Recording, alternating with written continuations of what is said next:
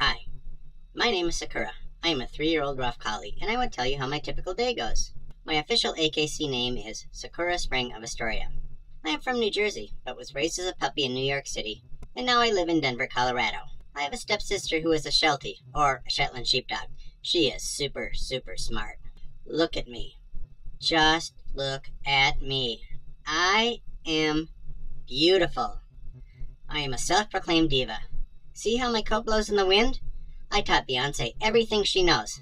Luckily, being a diva, I have staff to take care of all my needs. All I need to do to get all this attention is walk around a show ring a dozen or so times a year. My morning begins between 3:30 and 4:30 a.m. They insist that I go outside for a walk around the building.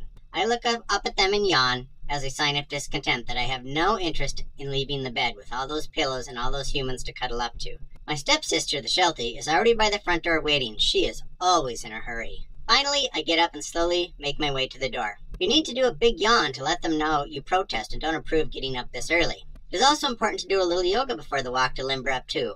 A simple downward dog yoga move will suffice. Finally, I let them put a leash on me for the walk, much to my discontent. Off we go to the elevator. I usually like to chew on my leash at the start of the walk. Finally, I'm outside, and it's time to have a good, slow observation of any security risks that may be outside. I just like to stand there and look, and look, and look. What is the hurry? I am never in a hurry, as I am a diva. My stepsister and I begin to smell around at all the new smells from the night before. We usually like to smell completely different things, so this walk can take some time with a lot of waiting around. Morning is the best time to see rabbits around the building. We also see coyotes, hawks, owls, which are something to bark at and protect the smaller Sheltie from. Back from the walk, it's time to crawl back in the warm bed with all the humans and pillows. My stepsister is annoying and makes sure to wake someone up every morning between 7:30 and 7:45 in the morning to get fed. For me, I would just rather lay in bed and sleep. As it is food, I reluctantly get up and go and have breakfast. I like to be a bit of a diva and raise my nose as to what is being served for breakfast. But in the end, I eat what they give me, as it is food. Back to bed I go with all those pillows and blankets. I need to burn off my breakfast with several hours of sleeping. Mostly I just laze around until the lunchtime walk and bark at the occasional dog or bark at nothing, which gets the humans into a frenzy. Now comes the lunch walk. This is the walk I'm very excited for. We get a really long walk, and it usually takes a slightly different route every day. We walk down to the park, and I take my time, as every new smell must be investigated with great intensity. I love the park, especially the Canadian geese and ducks.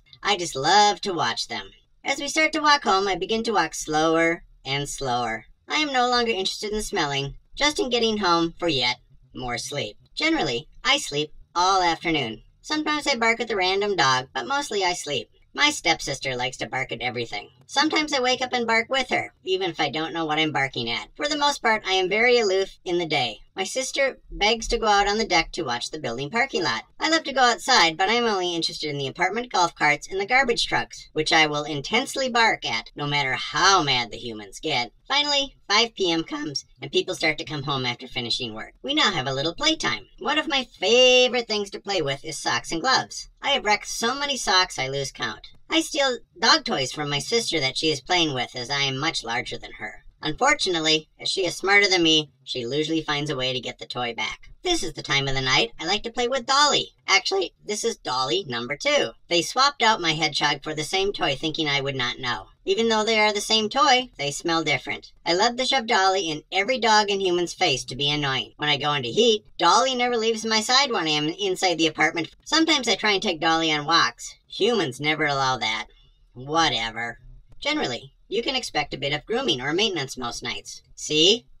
I told you I was a diva and have someone to meet every one of my needs. Having all that fur takes a lot of work, but it is worth it. I pretend to do it for the treats, but I am generally lazy and will lay there anyway. You must make sure to reject any non-premium treats. If they try and slip me some dry dog food, I just spit it out. Remember, it is important to always be a diva. Dinner is the meal that I am most excited for. I am always super hungry at night. Must be all those naps all day long. I usually start to whine and dog talk about 30 to 45 minutes before dinner. It never makes dinner arrive any sooner, but I still try it every night. After a wonderful dinner of various meats and vegetables, it is time for the evening walk. This walk can vary a great deal. Sometimes it is a trip to the park, or if the weather is bad, it is just a walk around the building. I am very slow and meander during this walk. Remember, it's always important to be a diva and reinforce the fact to humans that you are the one in control of things. Finally, back home for some more light naps, and then sleeping through the rest of the night. Here are some supplemental notes on being a Rough Collie. Being a Rough Collie is all about appearance. Here are some things to remember. Product,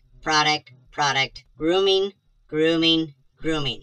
Look at all these products for me. This is what it takes to look your best. Like I say, remember I taught Beyonce everything she knows. It is just amazing how much it takes to keep me looking my best. Even though I don't like the weekly bath, I love the fresh liver treats that they prepare for me. As a diva, you get to be a bit naughty sometimes and get away with it. My fur managed to wreck this pet vacuum cleaner in only 18 months. Every time they sweep, it will fill up twice for a single cleaning of the apartment. What's the big deal? Such a small price to pay to be around such beauty. Speaking of naughty, my sister the Sheltie is the alpha dog. Luckily, I have 25 pounds in her. Even though she is smarter than me, I can use my weight to still push her around. I love to steal toys from her, and then walk right in front of her, and taunt and tease her. In addition to being a diva, I also like to bully the smaller Sheltie. Always remember, the humans are in your bed. You should always get the best spot in the king bed and take up a prime position. What works best for me is to just lay across all the pillows at the top of the bed and make the humans move around me. I'm not sure why they never kick me out. I hope this has been helpful to other Rough Collies who probably have a similar lifestyle. Any humans who expect to get a Rough Collie should be prepared for these personality traits and grooming requirements. If you should have any questions at all or comments, please don't hesitate to ask.